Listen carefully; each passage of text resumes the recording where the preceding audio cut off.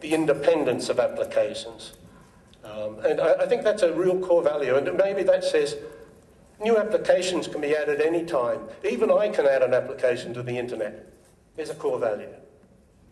Permissionless innovation, as it was put yesterday in one of the workshops.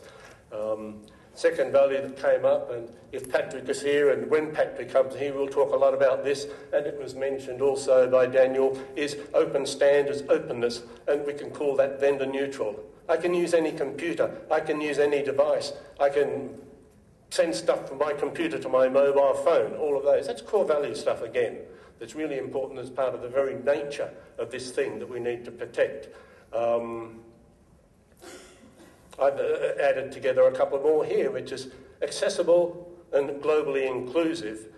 Anyone can use it.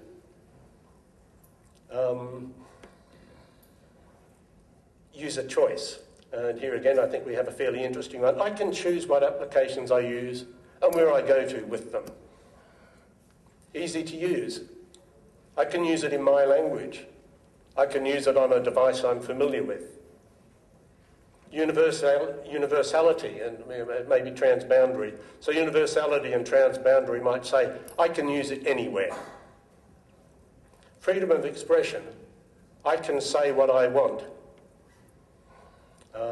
Human network of users was mentioned. This is a great tool for human development.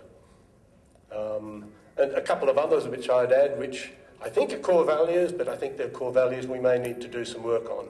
The ability to change rapidly. There's always a danger as things get older and older that we ossify and we become less capable of doing things. Another one I think we need to do some work on, trustworthy and reliable. It's got to be a core value. We've got to be able to say, I know it's safe to use. So that's it, and quite coincidentally, there are 10 of these. Now, we are in the shadows of Mount Sinai. If we had good remote communication, we could go up there and we could write this on a tablet of stone and communicate it back that way. However, I also must add that if Moses had a tablet PC, he would have used it.